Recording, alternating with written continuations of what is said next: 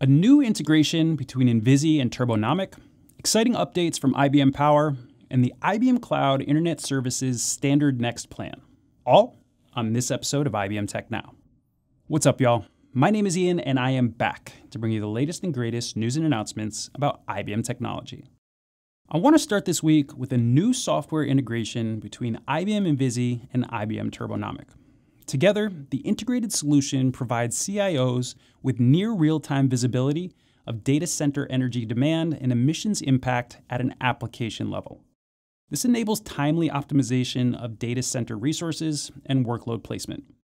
With their deep understanding of the role of data and their expertise in technology, CIOs are well positioned to make a meaningful impact on their organization's sustainability agenda. And the Envizi Turbonomic integration can enable CIOs to take the following three actions to help reduce energy consumption and transform sustainability ambition into action. First is to lead with action by automating optimization in the data center to safely improve energy efficiency. Second is to set the standard by ensuring the business unit impact on sustainability performance is visible at the corporate level. And third is to establish a company-wide data architecture to help with sustainability performance tracking at the enterprise level and support corporate ESG reporting.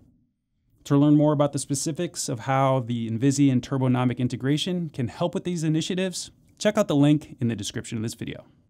Next up, as the global economic market continues to fluctuate amidst rising interest rates and inflation, IBM Power is unveiling several updates designed to help clients move forward with their digital transformations in these turbulent times.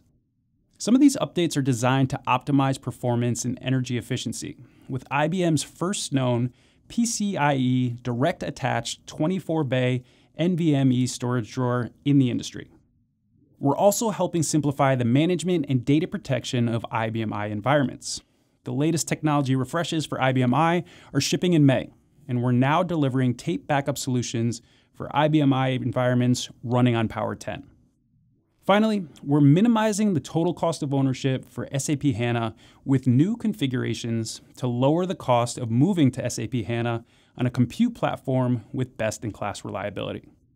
For the full details on all these IBM Power updates, hit the link below. Finally, as we mark the 5th year of our partnership with Cloudflare, IBM is announcing the general availability of the new IBM Cloud Internet Services Standard Next plan. The Standard Next release provides the same core features that are part of the Standard plan with some great new features. The new plan introduces the ability to add an additional domain, removes the protected traffic ceiling of 5 terabytes, removes the DNS queries and HTTP request ceiling of 10 million, and adds support for a maximum of 3 origin servers for global load balancing. For the full rundown of the new IBM Cloud Internet Services Standard Next plan, hit the link below. Thanks so much for joining me today for this episode of IBM Tech Now. If you're interested in learning more about the topics I've covered, make sure you explore the links in the description of this video. And again, please don't forget to subscribe to our channel to stay up to date on what's going on in tech now.